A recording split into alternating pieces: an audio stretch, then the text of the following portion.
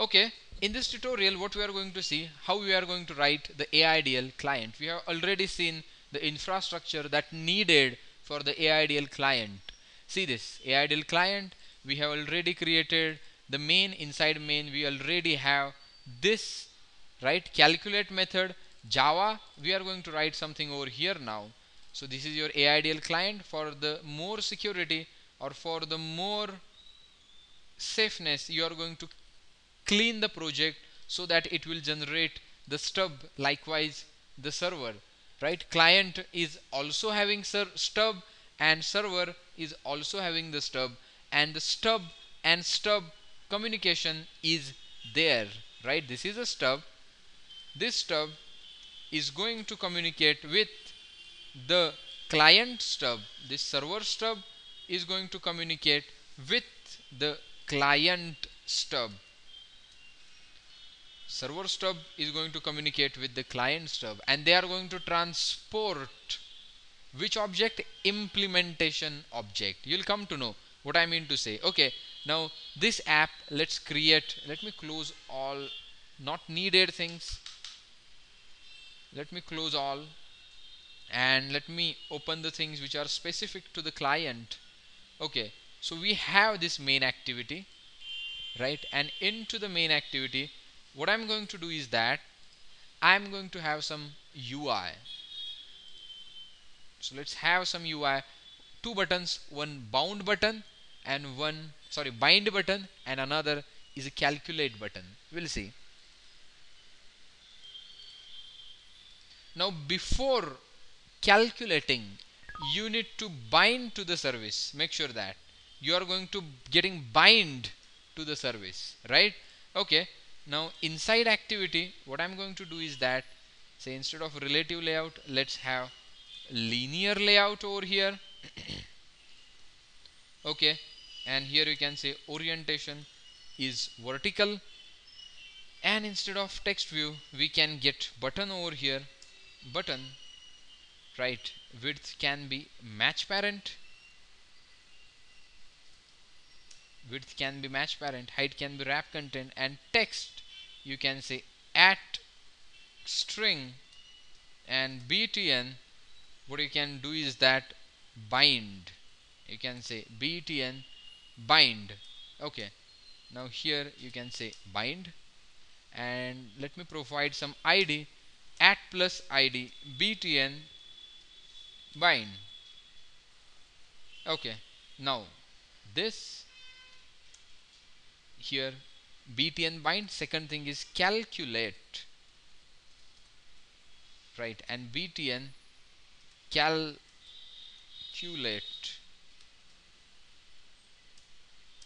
right, you can say calculate like this. So on the tap of bind we are going to bind to the service. On the tap of bind what we are going to do, we are going to bind to the service which is already running in another app. See now how. So here find view by id r.id.btn bind dot set on click listener. Let me enable the Java 8, or in this project I'll not enable it. It takes too much time to load. Find view by id r.id.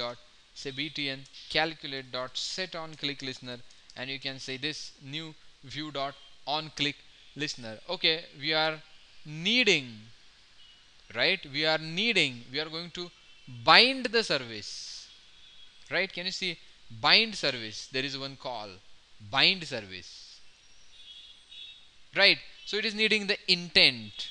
Which intent? That intent object, right, which would be having action as that. See, intent is equals to new intent. I can pass action over here, right. Here you can have intent. Second object would be the service connection object. So service con, I can say service con connection. And third, what if that service is not running, right? What if that service is not running? Kindly create it. Bind auto create. If that service instance is not created, kindly create the instance. See, here they have given the typical documentation. Flag for bind service, automatically create the service, as long as the binding exists. Note that while it will create the service, right, its onStart command method will still only be called due to an explicit call to the start service, whatever they are saying. But our concern is this: what bind service does? Bind service is going to create the service as long as binding exists. Okay, so service connection is one of the interface. I'll show you. See, private, you can say service connection, you can say con is equals to new anonymous inner type. Can you see on service connected and on service disconnected over here? On service connected and on service disconnected. I am interested in this private I common. So I got the reference of I common over here, right? On service connected, I'm going to get reference of this from that remote object. So as long as binding is going to connected, or as long as binding means this client is going to get connected to this service, you would be getting access to this object via common interface. So stub will help you to convert. What I'm saying, this stub will help you to convert, right, that object to your common interface. See how stub dot as interface, if you this object, once your connection is going to made successful, right, that server is going to return the binder, and that binder is nothing but what? Implementation object. Can you see this thing, this service? You can use this stub as interface, and you can say common is equals to this. Common is equals to iCommon.stub.as interface. So this binder is going to get converted to the implementation object over here.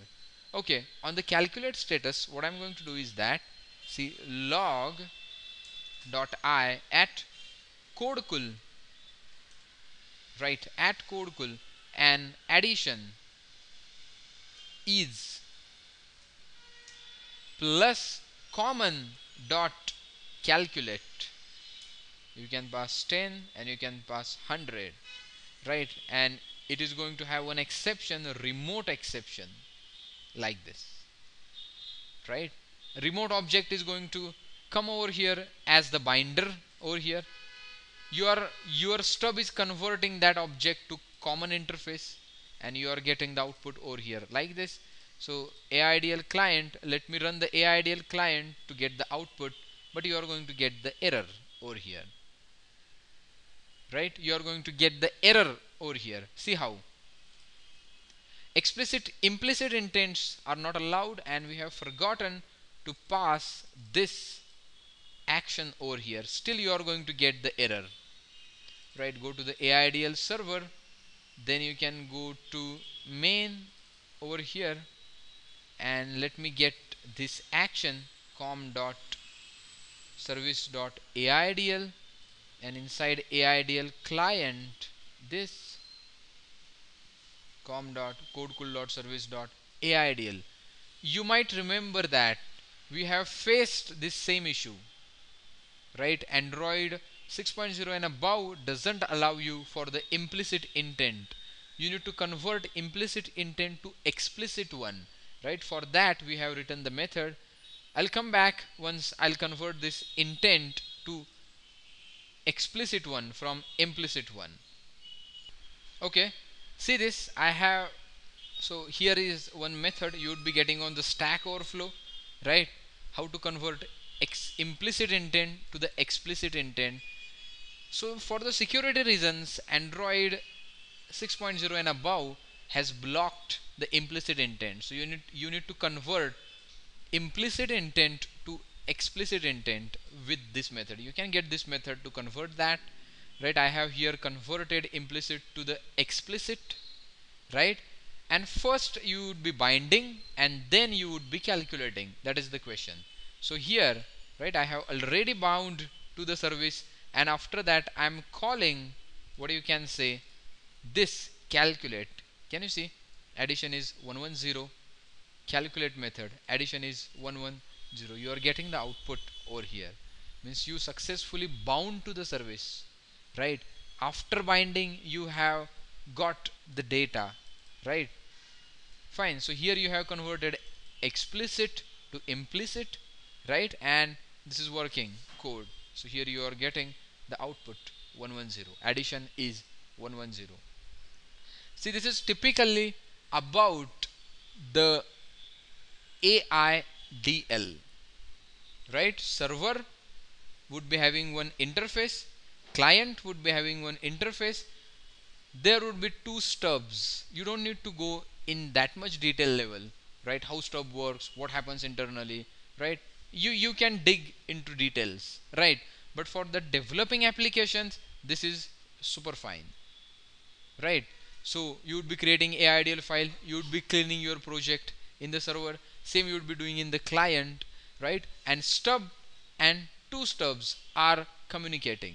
So at the client side, sorry, at the server side, implementation object you are returning as a binder. At the client side, you are converting that binder to your interface over here. So these are two, what you can say, these are two very much important things over here, right? Okay, this is all about what you can say AIDL services.